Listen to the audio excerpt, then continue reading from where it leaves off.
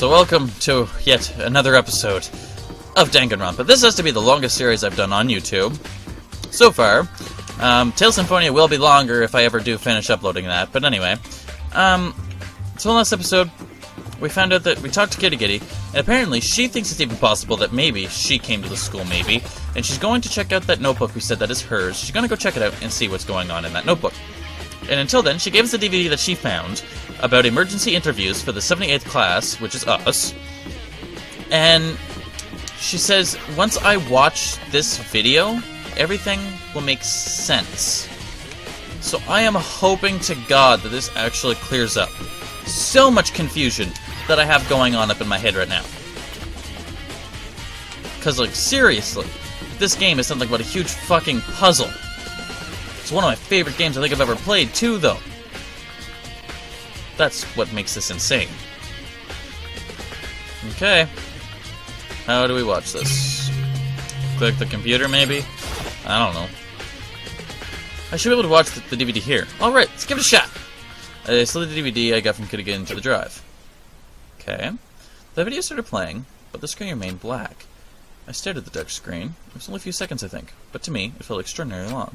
Suddenly, and without warning, the video began. Oh. Mizono? I felt like I'd been struck at the back of the head. It had been so long since I had seen Mizono's face. Let us begin the interview. I heard the voice of a man sitting in front of the camera. An adult man's voice. You'll have to forgive me.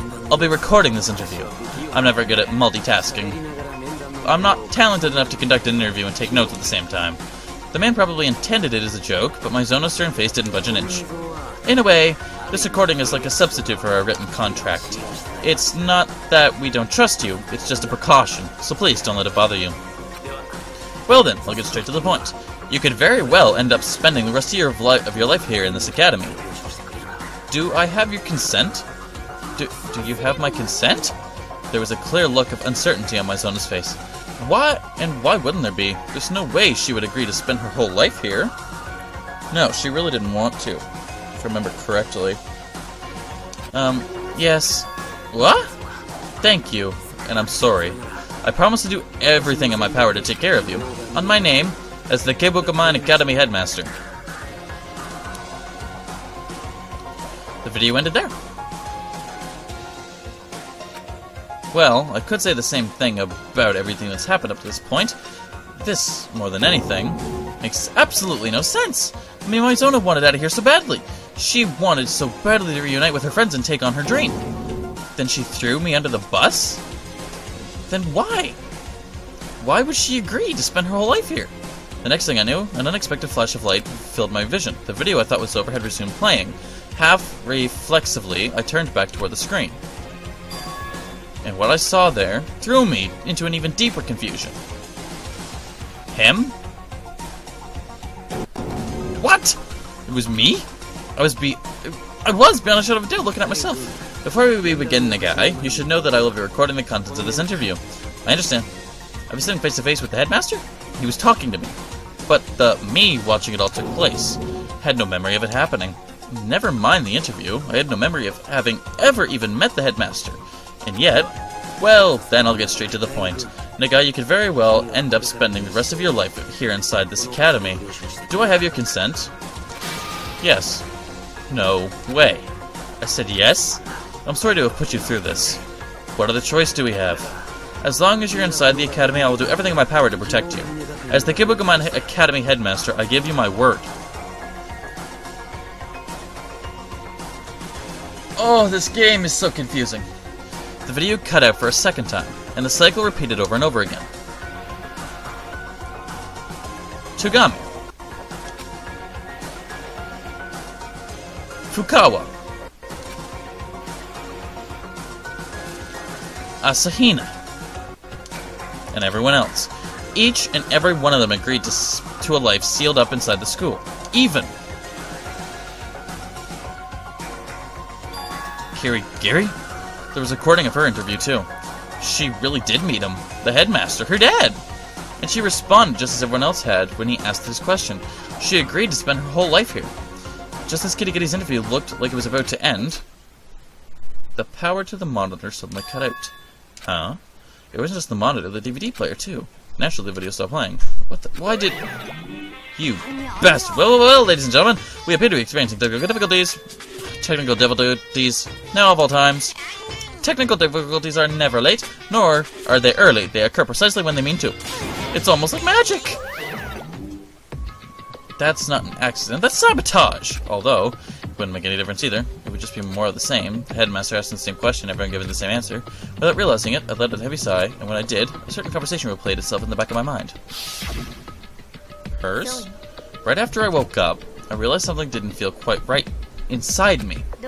Thinking back on it now, I had already lost my memories then. I had forgotten the reason I came to this academy, and my super duper high school ability. But why? How could you just forget? Strange, isn't it? It's hard to believe so convenient a development could be a mere coincidence. Convenient? A convenient development for the Puppet Master. Then all this, did I forget too? What about the others? What have they forgotten too? Or... maybe the guy was the one taking that class photo, by the way. Okay. Oh no. No. No. You better not be telling me. Oh, for every beginning, there must come an end. And with every end, comes a new beginning. The night is long, that never finds the day. But the morning is black as pitch. Rainy days never stay. But I hope you like draughts.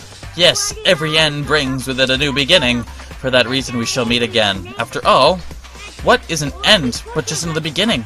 So let us begin. Let us begin the class trial that will put an end to everything. See you all at the usual spot.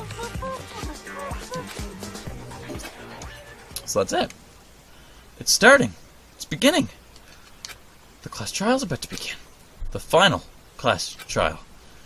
Where we put all our lives on the line. The final class trial. Where hope will clash with despair. All I can do is give it my best. Here goes. This is where it all ends. And I still have so many things in my head left unanswered. So we'll go through all the talking, and then the next episode we'll start the actual class trial, but I guess I'm the first one here. You got here quick, Nagai. You look like you're ready to go, or something like that. What about everyone else? Any idea where they are? Don't worry, they'll be here soon. And she was exactly right. Togami?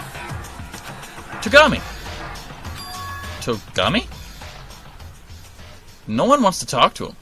As she said, one by one, they all gathered in the foyer. But every last one of them... Asahina? Hagakuri? Was dead silent. And it wasn't just any normal silence. It was a silence born from distrust. The atmosphere in the room was like the day we arrived at this academy. And Genocider. Sorry to keep you waiting! Oh, my cool, hot, and sexy white knight is such a darling, even when he's not talking. But have no fear, you can leave everything to me. Just to be sure, I gave these babies a little tune-up, so I can rip big evil boss man a new one. I thought you only killed man-hunks. For my white knight's sake, I'll kill anything. Naughty bits be damned. So leave it to... Oh. Where am I? We all feel so let down. We're at a loss for words. Up above, the class is all assembled. Every last pitiful, downtrodden one of you. So let's get cracking. The final class trial, marinated in a pitch-black sauce of unparalleled despair, climbed to the max. Yes, let's. Only this time we're doing things fairly. This time, I don't need your slander. If there was a Fairness World Championship, I'd take the gold, no doubt about it. I always hit above the belt. I'll win this thing fair and square. And I'll prove to all you viewers that despair is stronger than hope. Even with your performances to start already. You got it, homie. Let's get this show on the road. I'll be waiting downstairs. So no running. Monokuma vanished, leaving nothing but his usual cackle behind. Very well. I'll put an end to this, and soon... Togami stepped forward and boarded the elevator. Soon after, the others followed suit. What is wrong?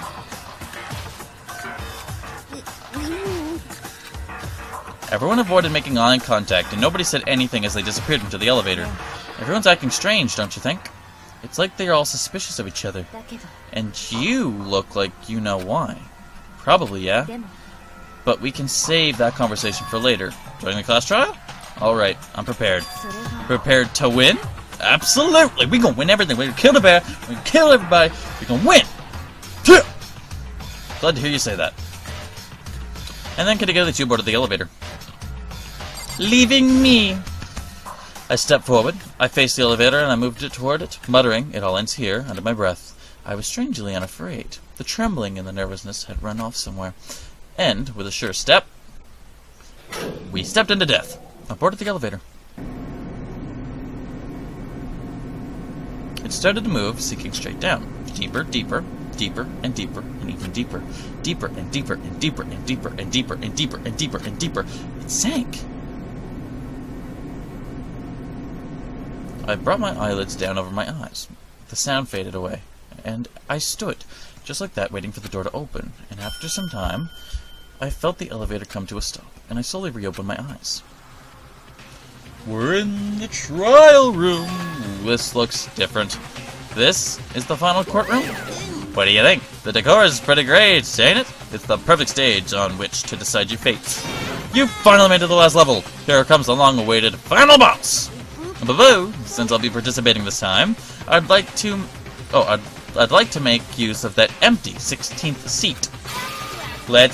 Being said, let's rock! He's actually going to stand there this time. And we're going to save the data.